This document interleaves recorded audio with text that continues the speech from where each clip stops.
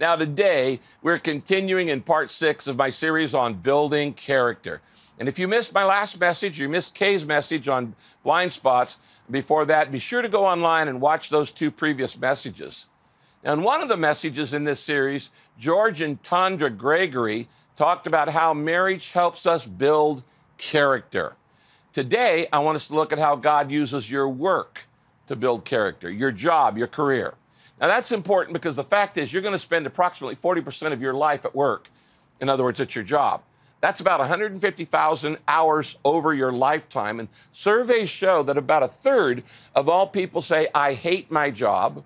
And other surveys show that nearly 2/3 of people are in the wrong job. You may not know this, but you can even like your job and still not be in the job that's best suited for how God shaped you. Even many people who are successful at their work really don't feel fulfilled by their work. They're making money, they have a lot of income, but they don't really feel fulfilled by their work, and they're not really growing spiritually at work. Now, because you're going to spend almost half of your life working, God is deeply interested in your work. Work is a part of God's will for your life. It's part of your calling. And for followers of Jesus, there's no such thing as just a job. God has 5 purposes for your life here on earth, and your job is one of the places that you can work on and fulfill 4 of those 5 purposes. Now, on your outline, I have noted that your job is a place to do 4 of those 5 purposes. First, my job is a place to develop and use the talents that God gave me. And when you develop and use the talents God gave you, that's called your ministry. Then your job is a place to honor God by giving him your best, and that's your worship. And then your job is a place to show and tell others about God's love for them. That's called your mission. And then your job is a place to grow in character, Christ-like character. That's your maturity.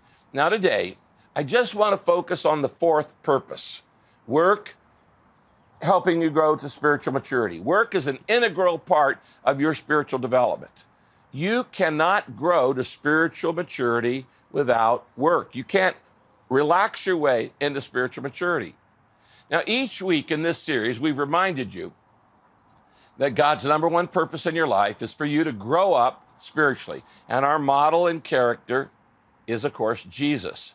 Notice here on the screen, Romans 8:29. From the very beginning, God decided that those who came to him should become like his son. God's number 1 purpose in your life is to make you like Jesus, to grow in character. And Ephesians 4:13 there on your outline says this, real maturity is that measure of development which is meant by the fullness of Christ. Spiritual maturity means the more I become like Christ, the more mature I become. Now, how does God use your work? How does God use my work to build my character? Well, he uses many different ways. But this weekend, I want us to just look at 3 ways. He uses pressure at work, he uses problems at work, and he uses people at work. Are any of you vaguely familiar with these 3 things? Yes, I'm sure you are. So let's look at it. 3 ways God wants you to grow spiritually and become like Christ through your job. First, God uses pressure at work to teach me responsibility. God uses pressure at work to teach me responsibility. Now, every job has its own pressures, and stress can be beneficial if you use it to motivate you to grow. Have you ever had to complete a task that you didn't feel like doing? Yes. Have you ever had to complete a task that you didn't feel competent to do? Yes. Well, you were being responsible even though you didn't feel like doing it. Ephesians 5:15 says this, live life then with a due sense of responsibility. Circle that. We are to live life with a sense of responsibility, not as people who don't know the meaning of life, but as those who do. The more you understand God has a purpose for your life, the more responsible you need to be. You see, work is a school of responsibility where we learn how to be responsible. And of course, that's a big deal because today, responsibility is declining in our society. You don't ever hear anybody talking about their responsibility. You hear everybody talking about my rights. but there are no rights without responsibilities. The courts are clogged by people who say it's not my fault. And if you talk to most psychologists or therapists today, they'll tell you that personal responsibility is the key to mental health. It's one of the big keys. It's also one of the big keys to spiritual growth. It's also one of the keys to career success. We grow by being given responsibility. Responsibility stretches us. Every time you're given a responsibility, it's an opportunity for spiritual and emotional and personal growth. You said, well, give me some examples. All right. Let me give you 3 or 4 ways to develop responsibility at work. This is how you grow in Christ-like character, because Christ was responsible. How do I grow in responsibility? Well, number 1, here, write this down, by keeping my promises. When you make a promise at work, you need to keep that promise at work. Psalm 15, verse 4 says this, that God blesses the one who always does what he promises, no matter how much it may cost. Is your word good? Are you a person of responsibility that people know that when you say it, it's going to be done? Do you keep your promises? That's a mark of responsibility. Let me give you another one. By meeting deadlines. By meeting deadlines, you grow in responsibility. Proverbs 18, verse 9, one who is slack in his work is a brother to the one who destroys. That word there in Hebrew is actually the word saboteur, like somebody who sabotaged something. And the Bible says that when you waste your employer's time at work, you're like a saboteur. You're sabotaging the business. You're sabotaging the company. You're destroying the business every time you waste time. And so meeting deadlines is another way of showing responsibility. Let me give you a third one. Ephesians 6 tells us that we show responsibility by working without supervision. By working without supervision. Ephesians 6, 6 and 7 says this, don't work hard only when your master is watching. In other words, the boss is in town. Work hard all the time, as though working for Christ. Now notice there, he switches from saying, I'm working for my boss, to say, I'm actually working for my real boss, Christ. And he says, whether my boss is in the office or not, whether my supervisor is checking up on me or not, Christians should be known to not need a supervisor because they work on their own initiative. They give their best without having to be supervised because they're doing it for God. They have character and they're responsible and they do their best work because they realize that God is their ultimate boss. Luke 16, verse 10, Jesus said this, unless you're faithful in small matters, you won't be faithful in large ones. And if you cheat even a little, then you won't be honest in greater responsibilities. Now, he's talking here specifically about the responsibility of being honest, of having integrity. This verse makes me think about a guy in our church who once told me about a customer who asked him to do a dishonest favor, and the customer justified it by saying, it's okay, buddy, your boss is out. But this Christian guy in our church replied, well, my real boss is never out. And that's a good thing, okay? That's the mentality of saying, I'm not working for my boss. I'm working for my Savior. I'm working for God. Who do you work for? Makes a big difference in if you're responsible or irresponsible.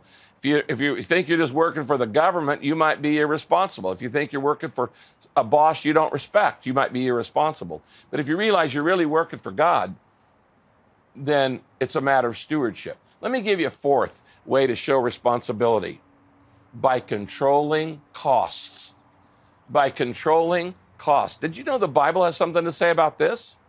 Luke 16, verse 11 and 12 says this, if you're untrustworthy, unreliable about worldly wealth, who will trust you with the true riches of heaven?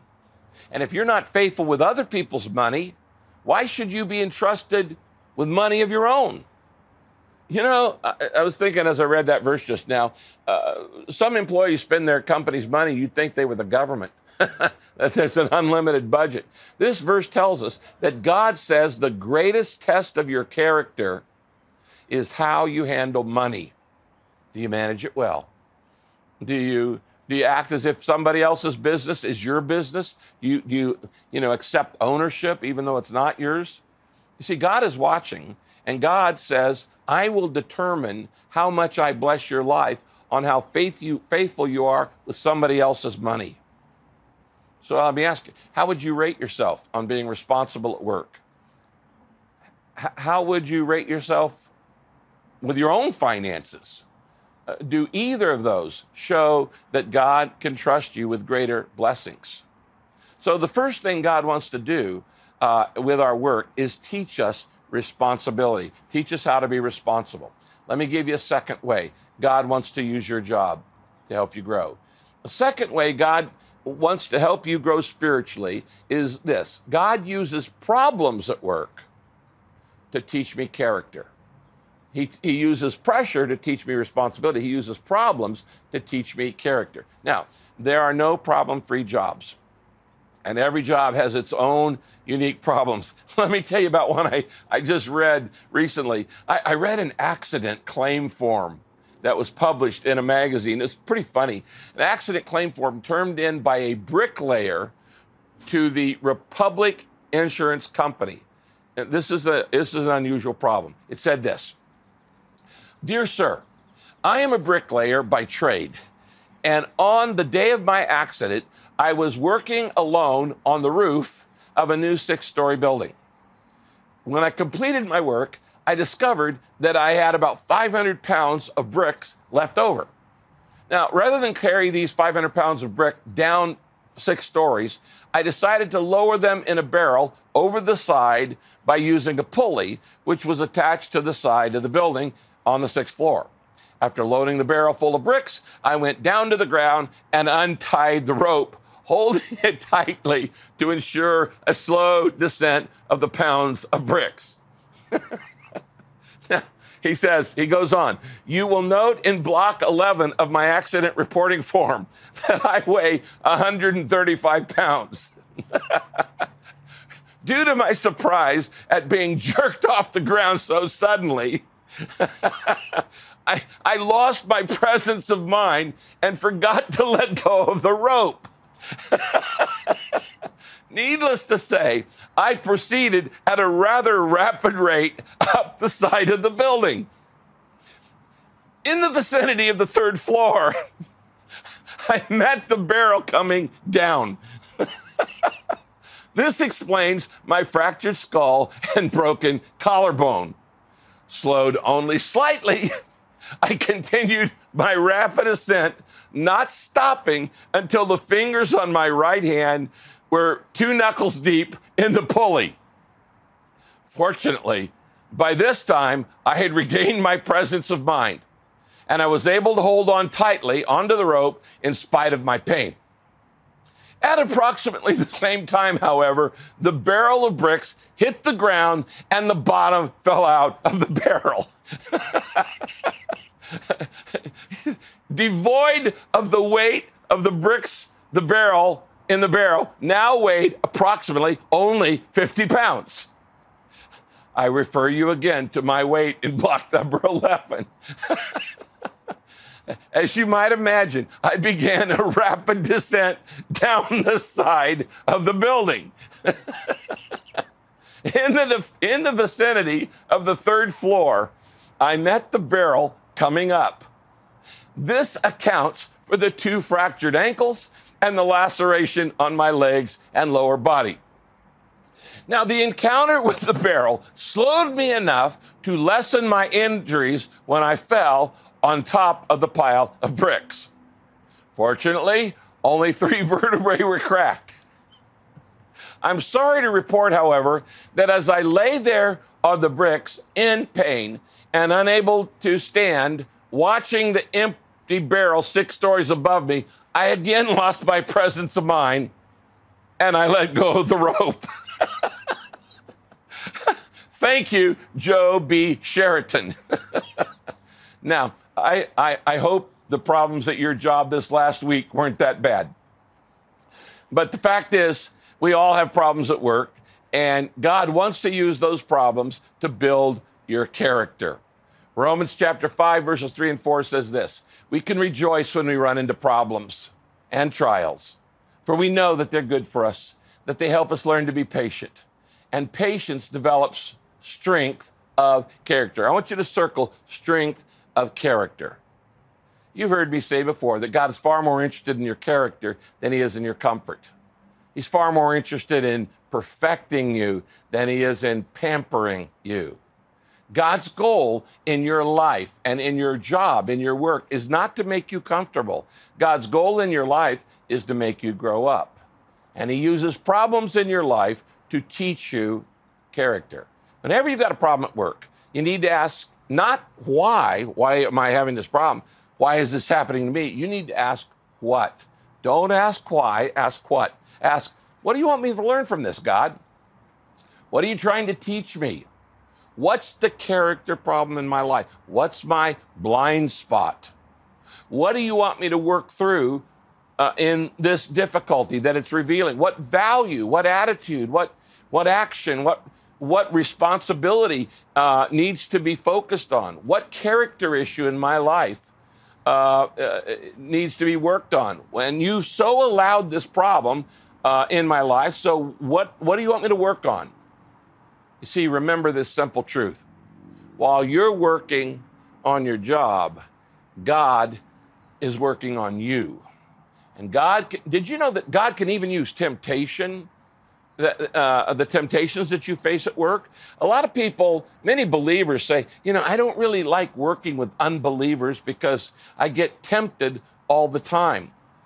Well, you're going to get tempted with believers as much as with unbelievers.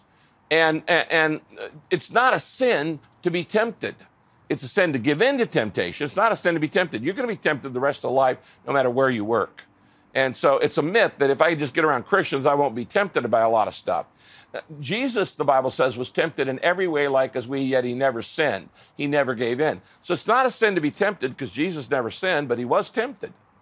Did you know that God can even use the temptations in your life for good?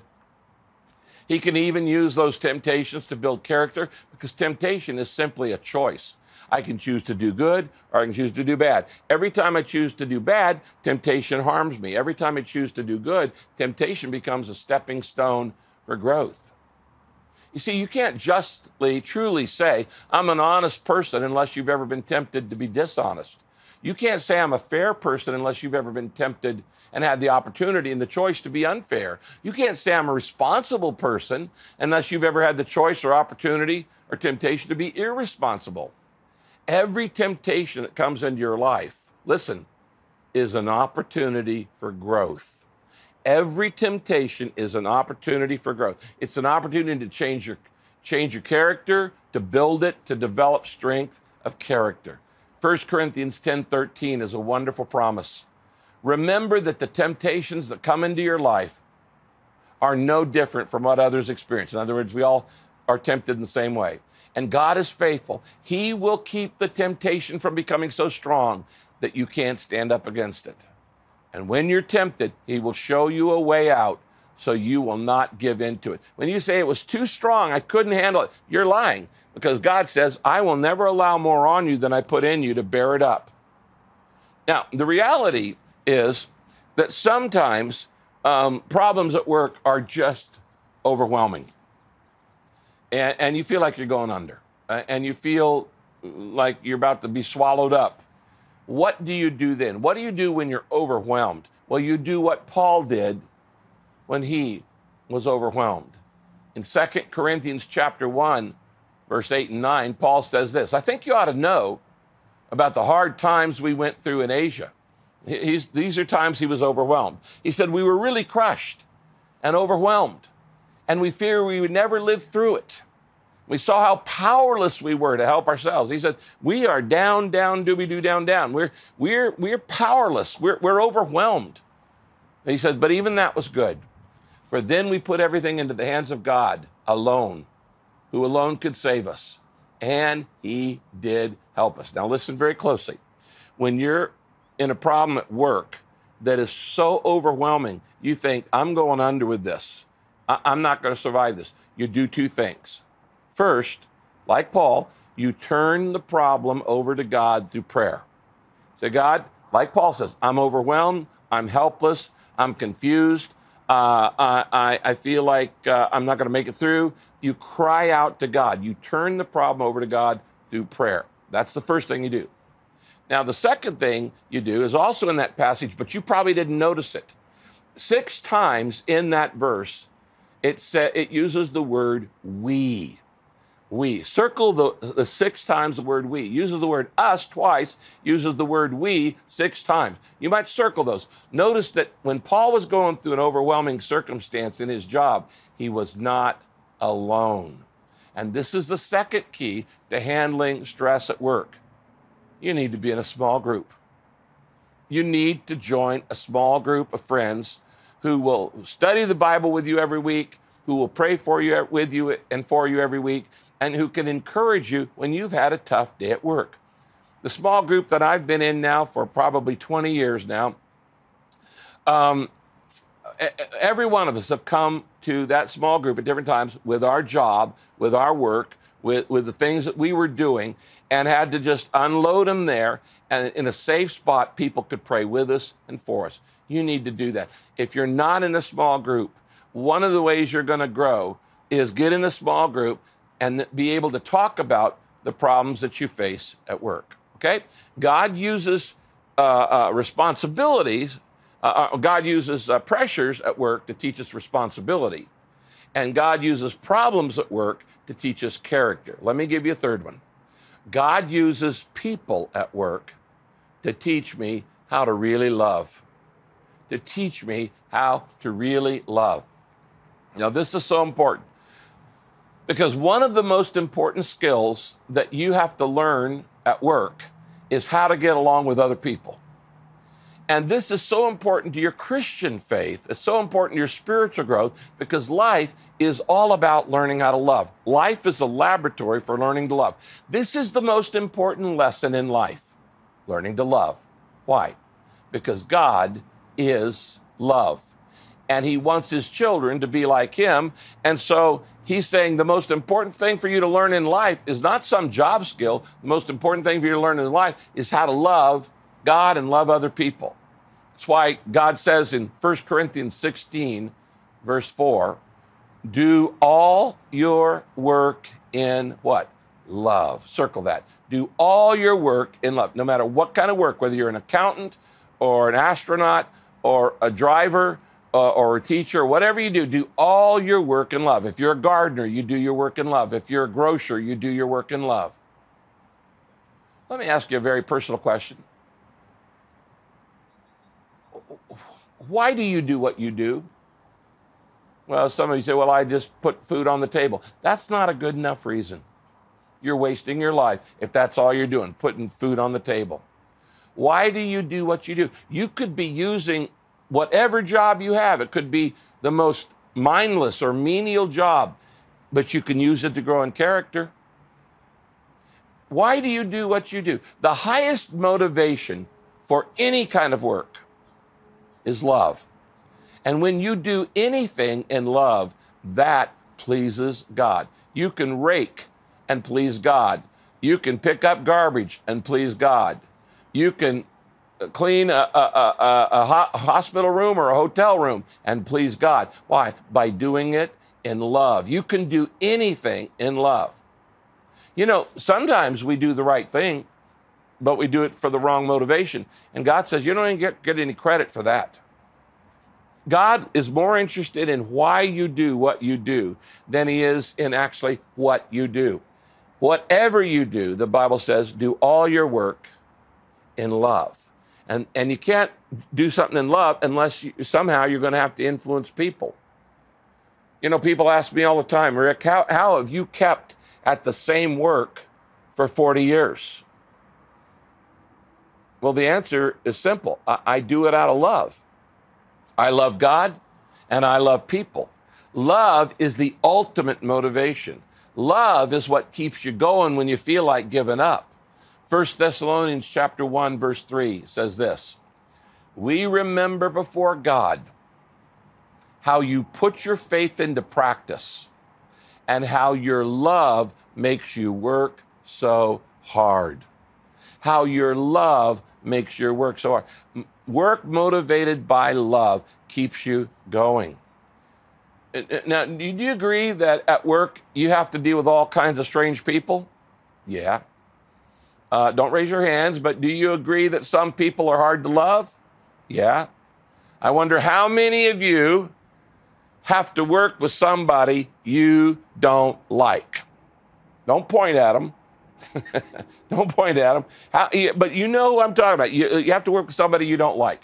If you're going to grow up spiritually, it means you're going to have to learn to love those people. And if you're not becoming more and more loving, then you're not growing spiritually. You may think you are, but it's that simple. God wants you to grow in love. Now, I will confess to you as your pastor that by nature, in my human nature, I'm not a loving person. By the way, neither are you by nature. As humans by nature, we're pretty selfish people. We're pretty self-centered. And nobody's more self-centered than a baby. The baby says, feed me, change me, meet my needs. The baby can only think of itself. That's immaturity, when you can only think of yourself. And unless somebody teaches you how to be loving, then we grow up selfish. Now, God has to teach us some lessons in loving. And one of the places he does this is at work. One of the places he wants to teach you genuine love is through your job. How does he do that? Well, you're not going to like this, but he does it by putting people around you who are the exact opposite of you. They're very different from you. God intentionally puts people around you who irritate you. I call them heavenly sandpaper. God puts people around you who intentionally rub you the wrong way, and they just get on your irritation. Now, it's easy to love people who are lovely, but God wants to teach you how to love the unlovely. And so he puts some real jerks around you. He puts some really irritating people around you. He puts some people who see life exactly the opposite way as you do. And you know what? He does this intentionally in order to teach you love. It's easy to love people like you, but he wants you to learn to love people that you consider unlovable or unlovely or unloving. Now, to get very practical, I've listed on your outline some very specific kinds of people that God wants you to learn how to love. So write these down. These are types of cranky coworkers. Types of cranky coworkers. Okay, write this down. First, demanding people. Demanding people. These are the little dictators in the office, the little Napoleons, and they're controlling and they're intimidating and they dominate everybody and they're oppressive and they could be rude and they make unrealistic demands. And God says, I want you to learn to love them, to return love, even when they're demanding. Here's another kind of people, dishonest people. These are the snake in the grass people. They don't have any integrity. They lie to you. They cheat. They tell you one thing and then they tell somebody else another thing. They promise you one thing and they deliver another. They stab you in the back. They can't be trusted. God wants you to learn to love dishonest people. How about disagreeable people? That's a third group. These are the chronic complainers at your work site. They're the people who are always negative, they're always grumpy, they're always grouchy, they're never satisfied, they're never content, they love to argue, they love to complain, they can blow up without notice, and they're very, very negative. You know who I'm talking about. God wants you to learn to love them. Another group at work are defensive people. These are the touchy people. They are thin-skinned. They get hurt so easily. They get offended so easily. Everything you say, it's kind of like walking on eggshells around them. Because you worry that if you say the wrong thing, then they're going to get hurt. God wants you to love them. And then even demeaning people.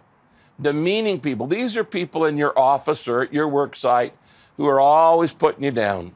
They've got the comeback. They think they're so witty. They're so insecure that they have to attack other people or you continually. They're insulting. They're disrespectful. They treat you like dirt. They're critical of everything you do. These demeaning people. How does God want me to show love to demanding and demeaning and discouraging and all these different kinds of people I've just given you? Well, the Bible tells us. Romans 12, verse 18. It says this: if it is possible, as far as it depends on you, live at peace with everyone. Now, stop there for just a minute and look at that verse. If it is possible, as far as it depends on you, live at peace with everyone. God is realistically enough to realize there are some people you just can't live at peace with. No matter what you do, they're not going to live at peace with you. So he just says, as far as it depends on you, you make sure it's not your fault. You show love. You show grace. You show mercy. You show kindness. If it is possible, as far as it depends on you, try to live at peace with everyone. Some people you just can't live at peace with, but you do your best. Now, in Romans chapter 12, down in verse 16 to 18, it gives us a number of practical suggestions on how to do this, how to live at peace with other people. Here are the suggestions in Romans 12. Work happily together. Treat everyone with kindness. That means everybody. Don't become set in your own opinions. That causes a lot of rancor and conflict. Never pay back evil for evil. You want to be above people. You don't want to get even with them. If you get even with people, you're at the same level they are. You're no better than they are. You want to respond with forgiveness and love. Do all you can to live at peace with everyone. Now, let me summarize this. Whether God wants to teach me responsibility or character or love, it's going to be hard because I have to respond to people the way Jesus would. Why should I do that? Why should I make such an effort to become like Jesus on my job? Well, let me give you two extremely important reasons as we close this down. The first thing is this: the Bible tells us that God is going to evaluate your work one day. Your job, your work, your career. God is going to evaluate your work one day. 1 Corinthians 3:13 says this: one day the quality of each person's work will be clearly seen when the day of Christ inspects it. In other words, everything I've done in my career and everything you've done in your career will be seen because Christ is going to expect it. He's talking about the day of judgment.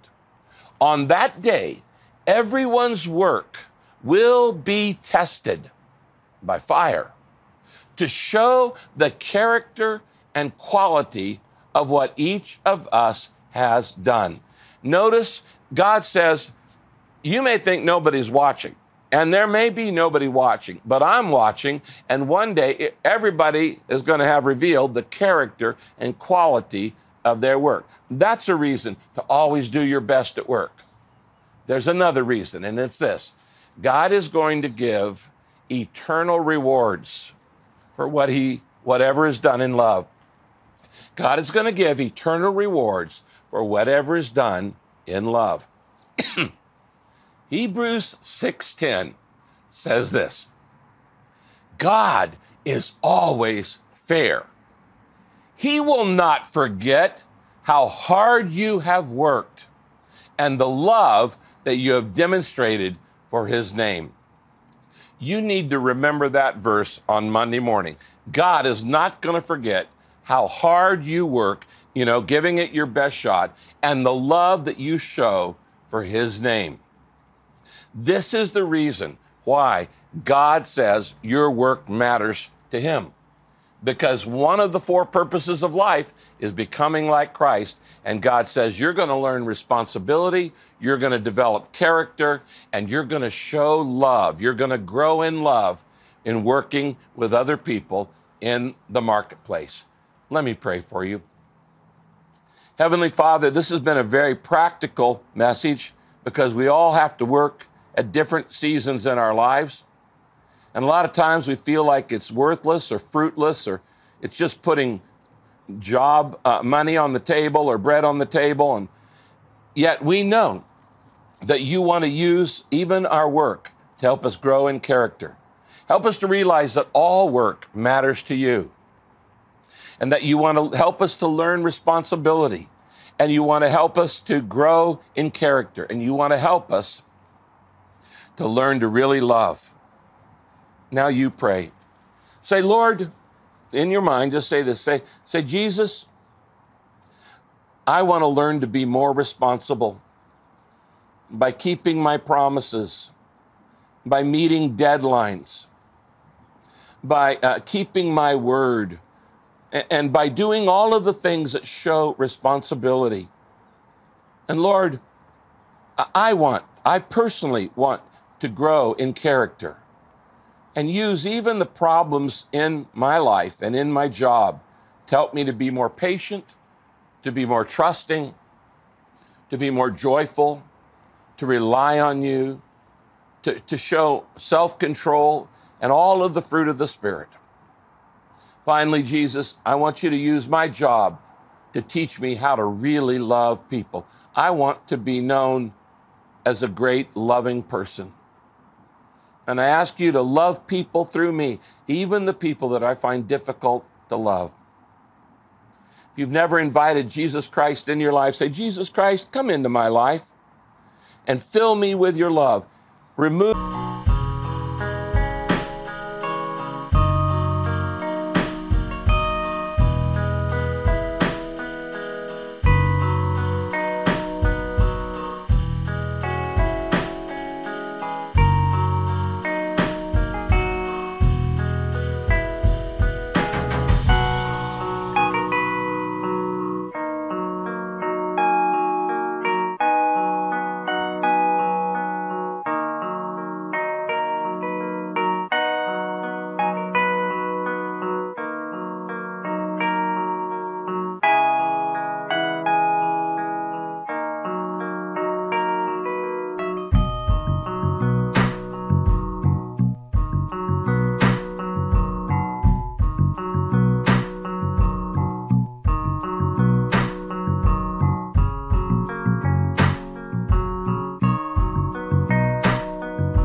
the fear and remove the regrets and remove the shame and remove the insecurities and fill me, Jesus Christ, with your spirit of love. I want to follow you the rest of my life, and I want to trust you with my life.